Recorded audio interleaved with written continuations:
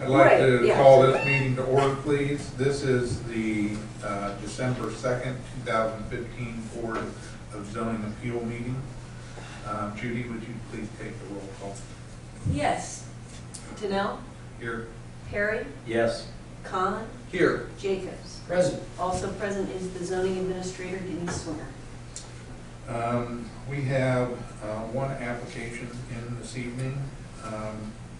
In order to do the meeting minutes, we have to have a quorum of the people that were here at the June 10th and the October 28th meeting, and we don't.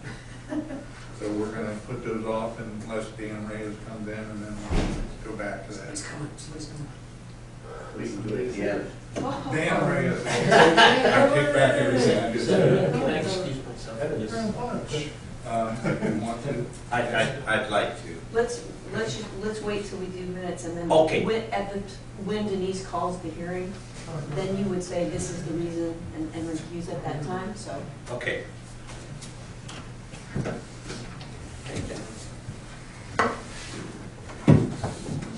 Turn your mic on. Be a hindrance. All right, Dan, to get you up to speed, we are in need of your review. We have 2 meeting minutes. Oh, okay. That you're the main guy for. Man. The missing piece. Yeah, so I will refer to the June 10th meeting minutes. Has everyone had an opportunity to look at those minutes? And does anybody have any comments? Let me just, compliment the minute taker and typer on the thoroughness and accuracy of the minutes. Extra credit. Yeah. All right. Do I have a motion to approve? So moved. Second. All in favor say aye. Aye. I have to abstain because I was on the other side of the table for one of these. I will then refer you all to the October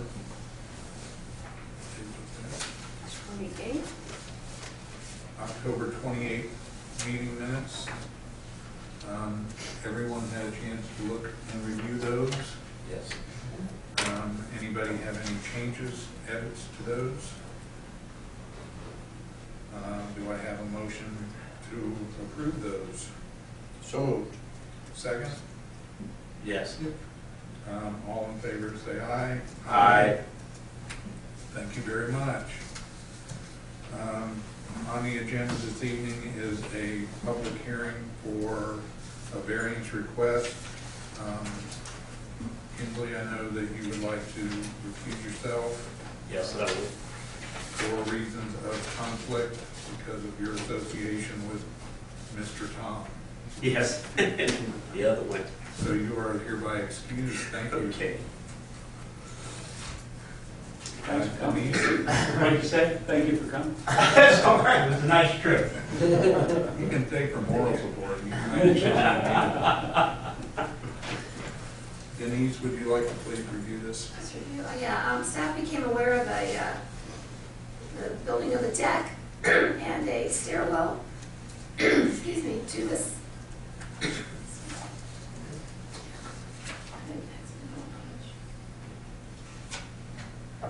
To the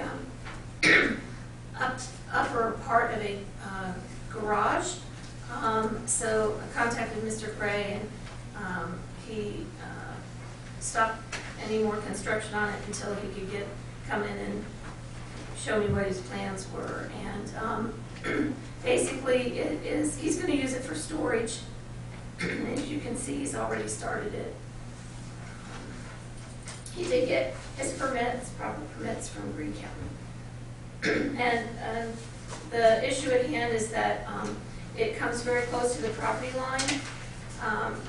Mr. Gray had indicated to me that the back part of the garage was already very close to the property line. I tried to take some picture to kind of show that angle. If anybody did get that in the packet. And I'm just asking for a variance for this 2 feet the property line. There is no objections from the neighbors. No one has come forward and said they have a problem.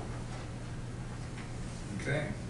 Okay, on one of the pictures, can you just point out which of the buildings are we talking about? Yes. Yeah, thank you. Likewise, what I'm, Okay. This building. It's the one at the, kind of at the end of Union Street. Right. You see that? and so, And where is the, on which side is this? It's next to the open field. Oh, okay. so, yeah, so who's the property owner on that parcel? Is And that? the open field, Yeah, Arnold Adolph. oh, that's, okay. And there's no structure on that really? No. On that parcel? No. Okay. And it doesn't actually go into the property, it just No. reduces the side setback.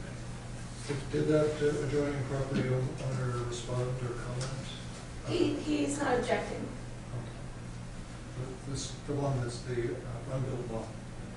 Correct. A few more questions of Denise before I open the public? I do, just as a point of information, because I'm trying to get myself together here.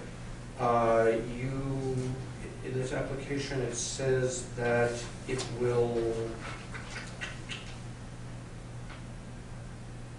it adds 96 square feet to the principal existing footprint. And so and again, this is just, as I said, a point of information question.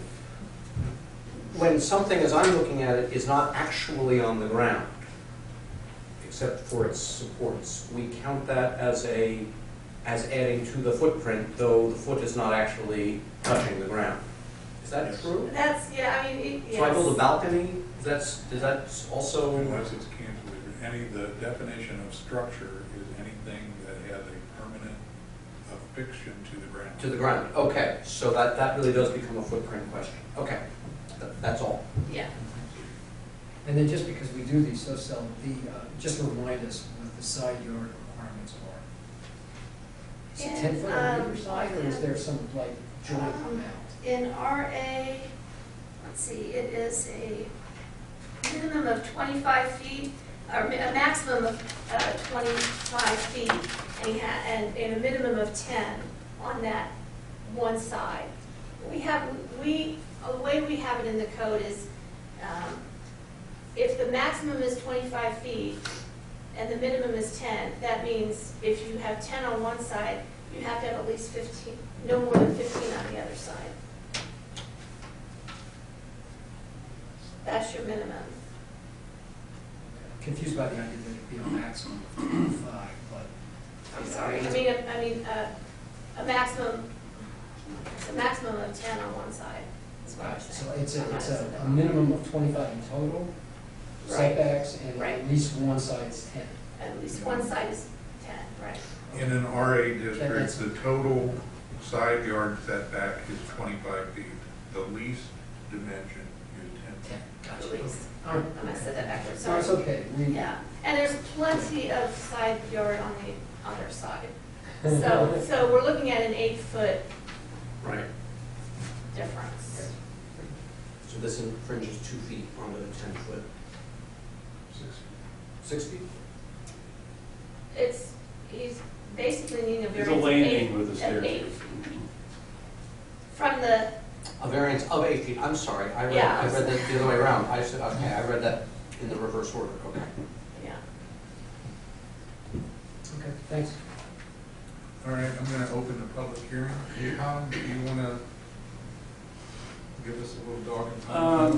You have just to stand basic- up at the No, microphone I'm sorry. and say the I pledge need of to- allegiance. Yeah. My name is Tom Brick. Thank you. I've lived in Yellow Springs all my life. My grandparents owned the property. My father and I grew up there. My brother bought it after my family passed away. My brother recently passed away. I bought the property. My father built the garage in 1966. The back part of the garage is 2 feet from the property line. And there has been kind of a living quarters upstairs, but not really a substantial. It's not really finished kind of thing, but family has stayed there at points. But there's only one way in and one way out, and that's inside the building, and they didn't like that when I bought it. So I thought the best thing was put a landing and staircase outside and put a door into the upstairs so that there was more than one way out of that building upstairs. So I started the landing. Denise called me, and I immediately stopped working on it, came down, bought the, and went for the variance. And that's kind of where we stand. So I'm just trying to improve the property, and that's, if anybody has any questions for me, I'm open to anything. So. Okay, thank you. Yep. Anybody else? Tom, I just got a question. Is Here, there wait a any, minute. I'll close the public hearing. You can still talk. I know how you.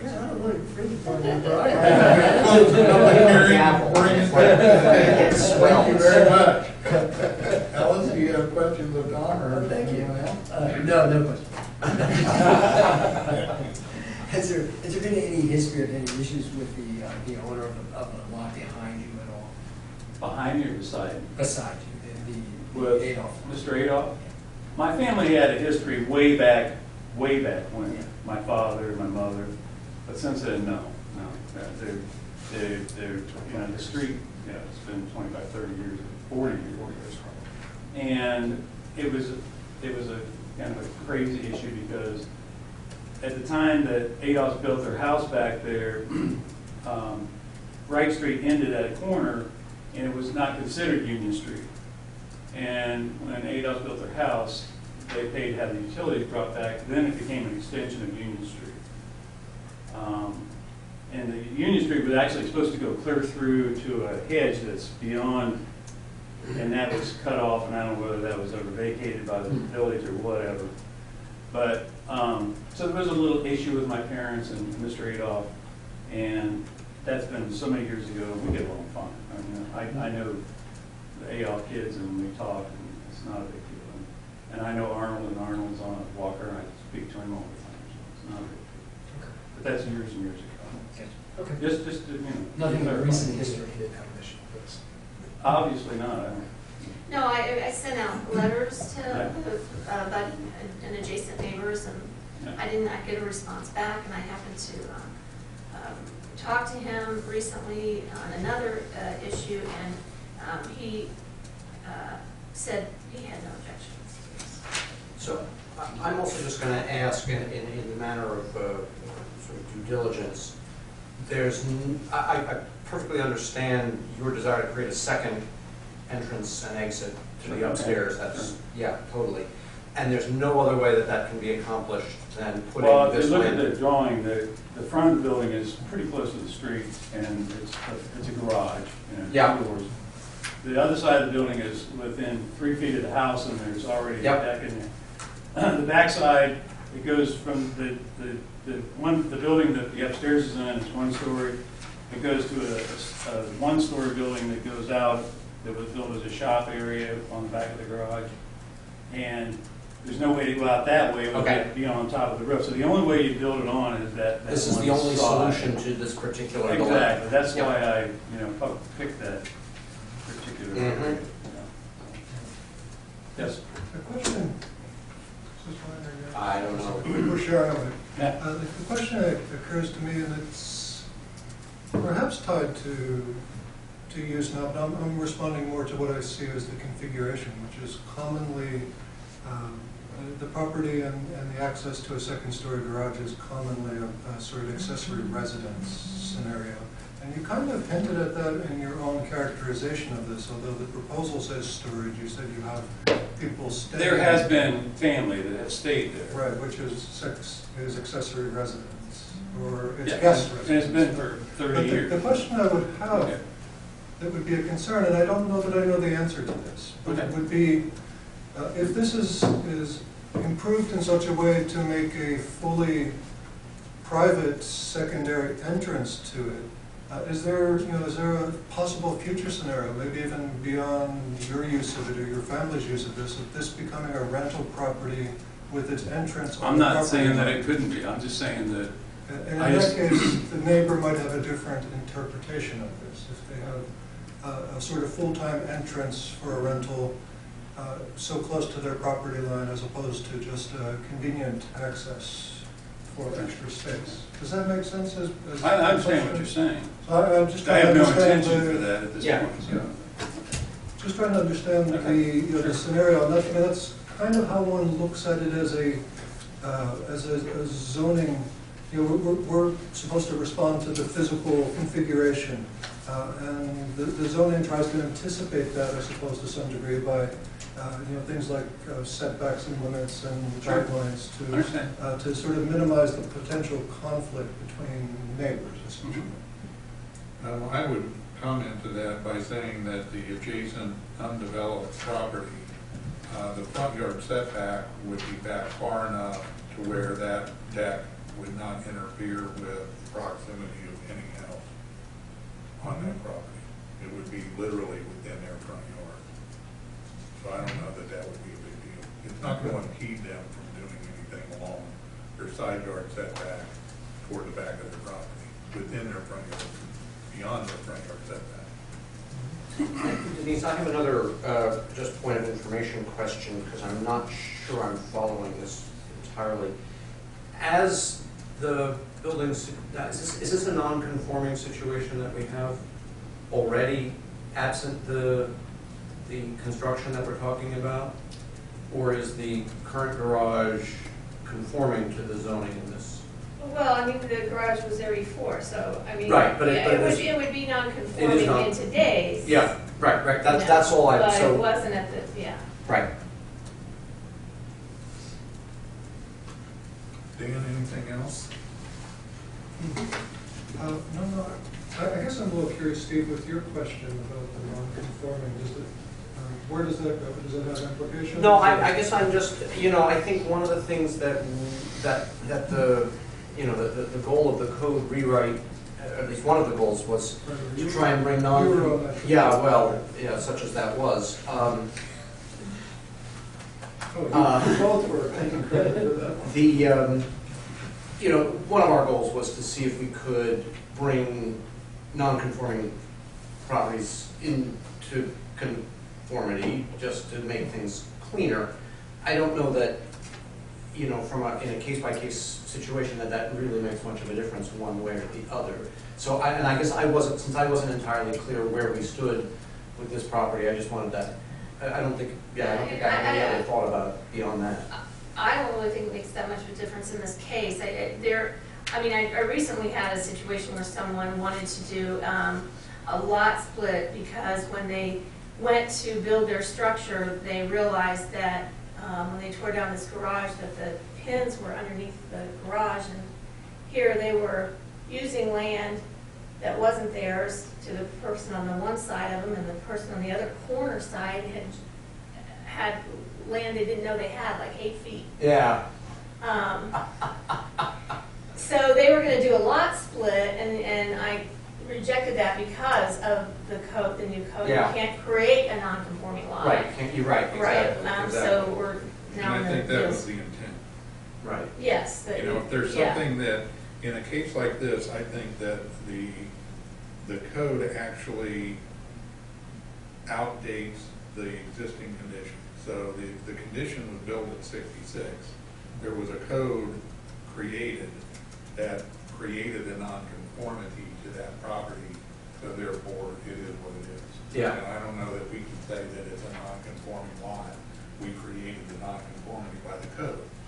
So my take on this whole thing is real simple, that we're not adding to the, Right. you know, the issue since the existing garage is already within that setback to the 22 feet. I don't think that we're adding to anything that's a difficulty, except where I am on this.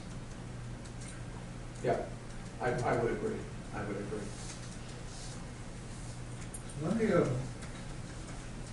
I'm still thinking about it, I'm not sure how others among us would feel, but I would be more confident about the application if it were written and had been presented to the neighbor as potential accessory residence rather than storage. In that respect, I wonder if there's even a case, how is it posted to the neighbor? Is the use posted? Posted to the neighbor? The I notice mean, given the to notice was pretty generalized in that it was just a variance for a 2-foot for an 8-foot variance to allow that deck/stairwell to be built within 2 feet of the property line. I mean, if I were to, a neighbor and even examine the document, it would give me no clue that there's a possible accessory residence. Well, but I don't know, and I guess I feel like that's anticipating hypotheticals that we Yeah, can't. if you examine the documents, that I did say in the documents that it was to be an entranceway, which he was gonna use to store storage, things, yes. which gives a different understanding. And we can clarify that in our process. We can say that this is not an accessory structure that exists, but it is in fact an accessory dwelling unit. By definition, because the applicant has said that folks have lived upstairs. So I think that it could be properly classified as an accessory dwelling unit, and leave it at that. I don't have a problem with that. It would be different if somebody hadn't been residing up there prior, over a long period of time. Years.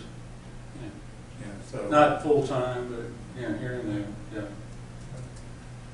Well, I'm doing a sort of devil's advocate type of scenario. If the neighbor later became dissatisfied with the outcome and were to come back and say, wait, I saw a posting that indicated storage rather than accessory residence, would they have a case? Is that what the to- posting said? It appears that it The did. posting, in the staff report, it's not in the posting, I mean, it's just. Well, I guess again, I'm uncomfortable with this, Dan, because Tom could be using it for storage now. He could become a ceramics sculptor next year and could be an art studio. Not likely. Well, I'm giving you the benefit of the doubt here, right? Thank you, yeah. Thank you for your confidence. Yes, absolutely. So I mean, I guess at some level, I don't think we can be in a position to think about how neighbors might respond to changing use that none of us, that's not in front of us in a sense, right? I mean, If the use were to change, would there be any decision point? Would it need to come back to any body to turn this into, say, a full-time occupied structure? I don't see why. Let me ask a simple question. Is the existing garage attached to the house? No. So there is separation? But it's within, in our code, it's within 10 feet. So it could be considered part of the principal structure if we could do it for that reason, but we don't. I mean, it's already there. I mean, it's easy enough to, where I was going with that, is if the applicant then comes back and attaches this garage to the house, it all becomes a single structure. And whether he has a double in it or not is irrelevant to family members. So, I mean, that's kind of where I'm at on this. Again, I'm just gonna take a quick look at the notice requirement, just since that seems I mean, to if be that- sort of the heart of the concern. If that upstairs did not exist and he was making that upstairs and, a habitable space, then that's a whole different, that's changing the use and then it has to go through another process. But this is grandfathered in, it was there before. right, this We had it. use existed before, yeah. Yeah, And that's why I think that it, and I'm sure there's a lot of those all over town. Yeah. well, and I think that's why it's properly identified as an accessory dwelling unit as opposed to an accessory structure legally. And if it is in fact that by default, because that's what it is, we can't deny what's already there. I mean, we can't do a takeaway. Right. Yeah, and I apologize, I didn't realize there was a livable space upstairs. So what, in my mind, from a building code point of view, you're making that habitable space safer than if the stairs were inside going through a more hazardous area of the garage. So I think it's benefits the application, so.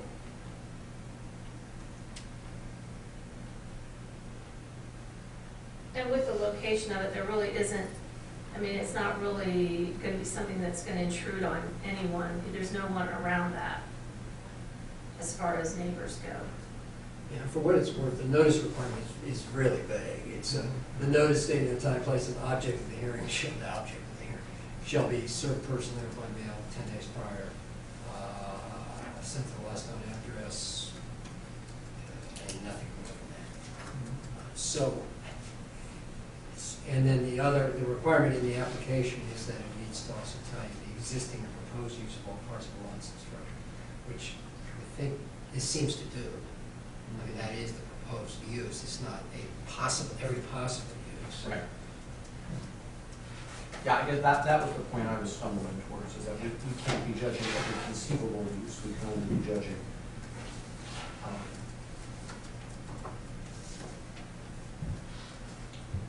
Okay. Anything else? Does somebody want to offer a motion before I go through the varying standards? I will move that we grant this variance. Second? Okay. We have to go through a list. There's We didn't do various this last time. Huh? We didn't do this last Well, time. that was because it was going to get changed in the middle. I see. It was becoming legislation. All right. That was so much better. All right, so the questions are whether the property in question will yield a reasonable return or whether there can be any beneficial use of the property without the variance. Dan? Yes. Steve? Yes. Ellen? Yes. Ted, yes. Whether the variance is substantial? Alice? Yep. Ted, no. No. No. Whether the essential character of the neighborhood would be substantially altered or whether adjoining properties would suffer a substantial detriment as a result of the variance. Ted says no. Stephen? Says no. Dan? I'm offensive on that, I'll say no. Allison? Number 4, whether the variance would adversely affect the delivery of governmental services. Stephen? No. Dan? No. Alice? No. Ted, no. 5, whether the property owner purchased the property with knowledge of zoning restrictions. Ted says no. Alice? No. No. Dan? Yes. Did the, Actually, I think I would change mine since Tom's now the owner and just recently acquired it, I think. I haven't lived there all my life, but yeah, I'm recently bought it here for my family. Yeah, okay, so I'm a yes on that one. I'm good. All right, 6, whether the property owner's predicament feasibly can be alleviated through some method other than a variance. Stephen? No. Dan? yes. Alice? No. Ted, no. 7, whether the existing conditions from which the variance is being sought was self-created. Alice? No. Ted, no. No, though I'm not even sure what that question means, but no. Dan? Yes. And finally, number 8, whether the spirit and intent of the zoning requirement would be observed and substantial justice done by granting the variance. Alice? Yes. Ted, yes. Yes. I'm going to abstain on that. Can I do that? Sure. The board shall determine after weighing the factors described above and any factors the board deems relevant whether the property owner has shown practical difficulties so inequitable as to justify granting the variance to the property. Judy, do you want to do a roll call, please? Yes, Jacobs, I'm voting on the motion. Yes. you're voting on the motion. I'm in favor of granting variance. Yes. Khan, Yes. Reyes, I'm going to abstain. Denell. Yes. The motion is granted. Bill on. Okay. I appreciate all of you coming tonight. y'all showed up for me. And I thought there were gonna be other things going on. You're welcome. You're supposed to give us. Gift certificates, stays. It is the holiday, I got kids. Wow. I hope Mike would. Wait, delete that.